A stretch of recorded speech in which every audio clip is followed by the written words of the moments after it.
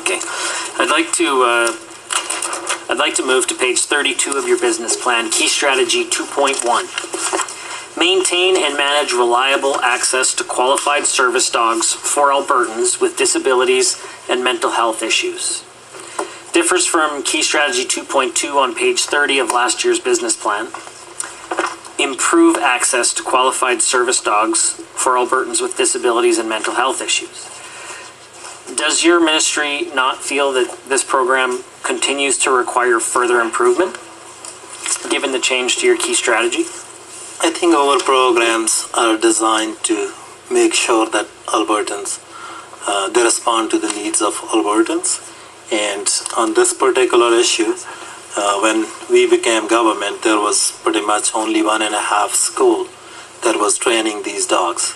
And we worked on that, and now there are 5 more new schools that are on that pre-qualified list. So we are working with our community partners, these schools, to make sure that Albertans can have access to these animals, which are very important to them, and Alberta can keep pace with the demand. So, as you've mentioned, last year you provided 6 groups that train dogs with grant funding to build capacity in order to apply to be on the qualified list of service dog training. How many service dogs have been trained in the past year? And have all 6 of these groups now been approved on the qualified list?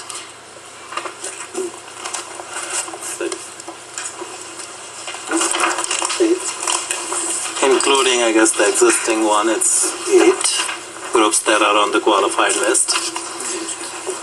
And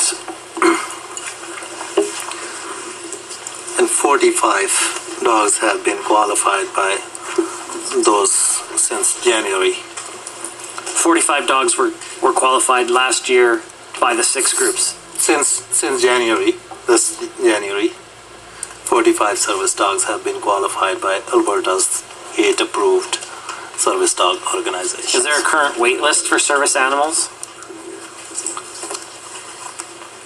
Can you please? Is there a current wait list for service animals?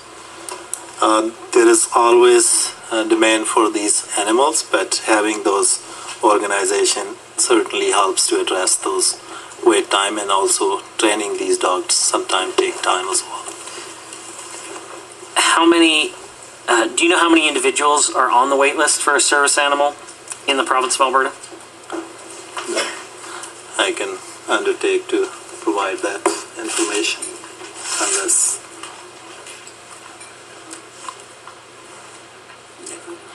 we can provide that information. But at this time you're unsure? No. Okay. Do you know what analysis has been done on the value of a service dog, not in terms of the costs of training, but the value to those receiving service animals, and how does that both impact quality of life as well as costs associated or not associated with those individuals?